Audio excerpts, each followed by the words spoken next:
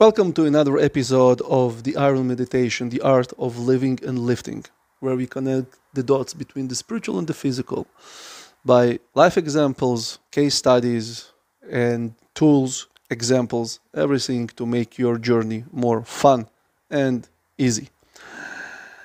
There is a thing that caused much damage in people's lives and made many good people to hop off the journey, whatever this journey might be, and it is the expectation of the results.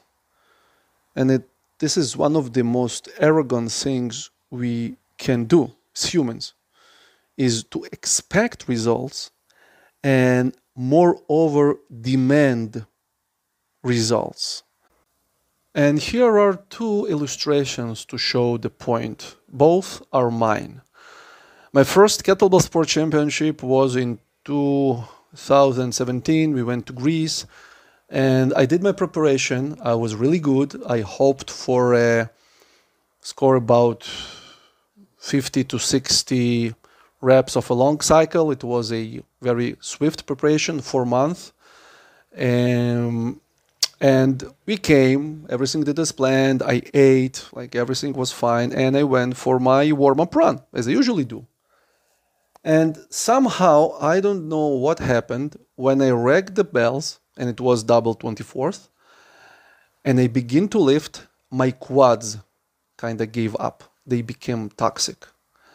And obviously, I was very excited, and nervous because it's like the first and it was like world championship and it was an event, and everything went out to the toilet. And there was a point I almost placed the bell down on the floor, like it wasn't the clean, the bells went down, and I remember this as it was today. I kind of thinking about lowering myself, like hinging back, and then I saw my two kids, imaginary obviously, standing near the judge and cheering me out, and I don't know how I racked them back up. I went out of the clean and I continued my set, and I did like 49 reps or 39 reps, I don't remember now. I grinded through with my legs completely trashed and toxic. Now, I was lifting kettlebell for about a decade, and never my legs gave up. Everything else have, never my legs, and boom. Okay, and I finished the set, 10 minutes, I placed the bells, beaming with happiness that I didn't put them down. Now, the second event went on the 2020 first World Championship Kettlebell Marathon, IKMF. I prepared myself for kettlebell snatch 1 hour, and I, again, expected, and I should have my training to go above 800.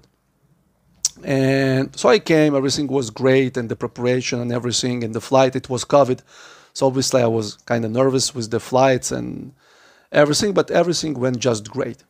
And on the day of the competition, like my event, I was the first to go, I believe.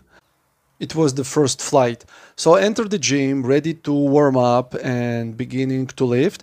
And the organizer comes to me and said, listen, you better check Israel because they said they're closing the borders because of COVID. And I'm just, fuck, for a lack of a better term. First, I don't need that information now. I came to compete.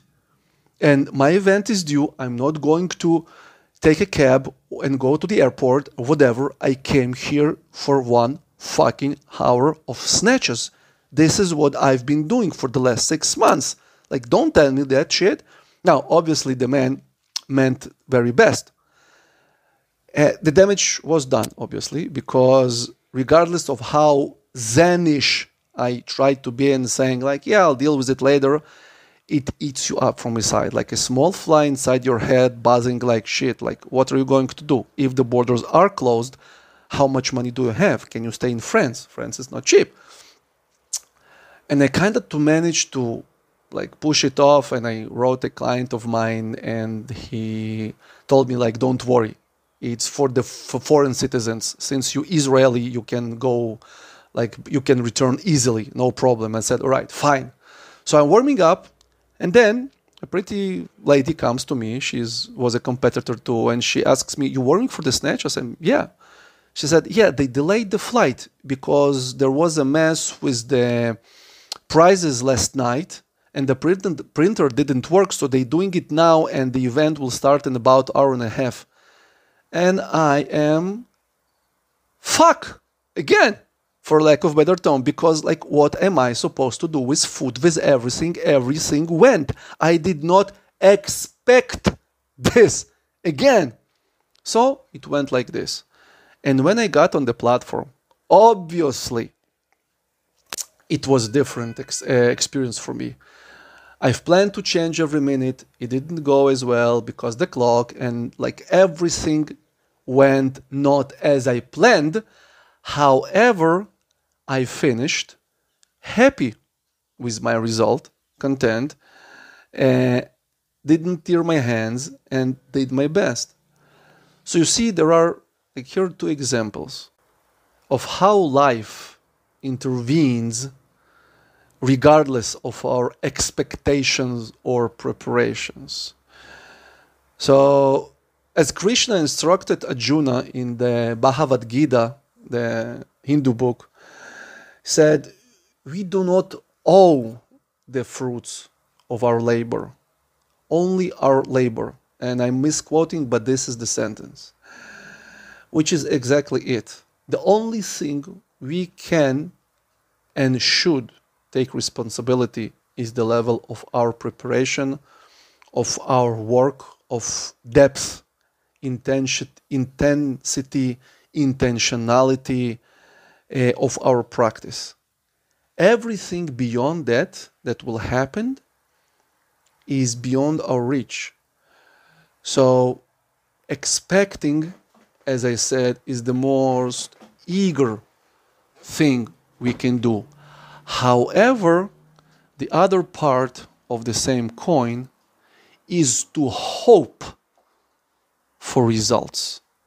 Doing some shit, for the lack of better term, and saying, yeah, everything will be fine, like something will happen. Well, something will, and it's probably not what we wanted in the first place. So let's take the middle way as suggested by Buddha.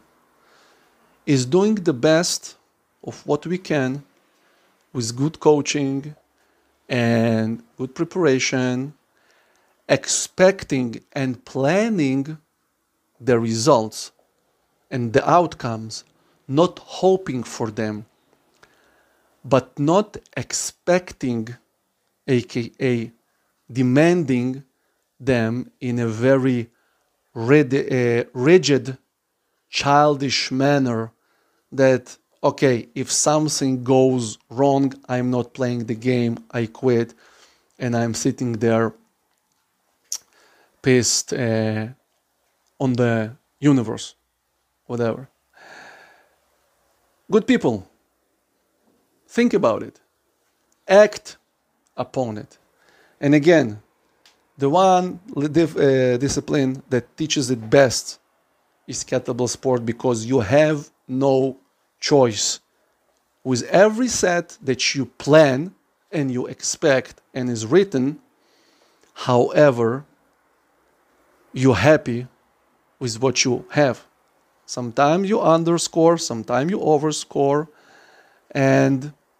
but as always, you and we did our best.